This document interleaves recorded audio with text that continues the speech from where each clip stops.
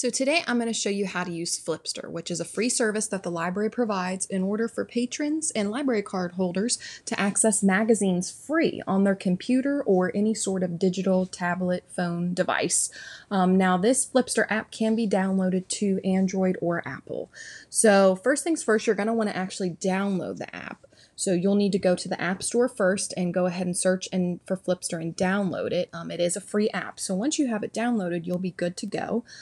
Second step is you'll then start at our Flipster page through your web browser on your device. So as you can see, we're on our Flipster page here. So I can search for titles up at the top. I can browse categories on the left. Once you find a magazine you're interested in, all you have to do is click on the cover or tap on the cover, and it will bring that magazine up in a new web page. Now, once you have it up in a new web page, you are able to swipe through to different pages and view the magazine itself through the web browser. Now, the thing is that in order to do this, you have to be connected to the internet. So let's say I'm going on vacation out in the country, I won't have access to the internet, and I want to be able to look at this magazine, and that's where the app comes in.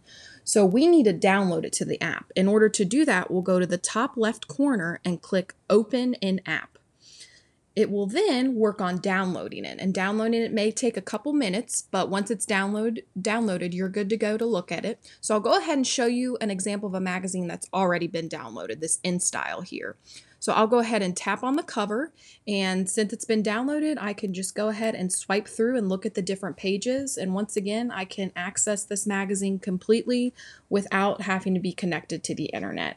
Thanks for watching. Bye.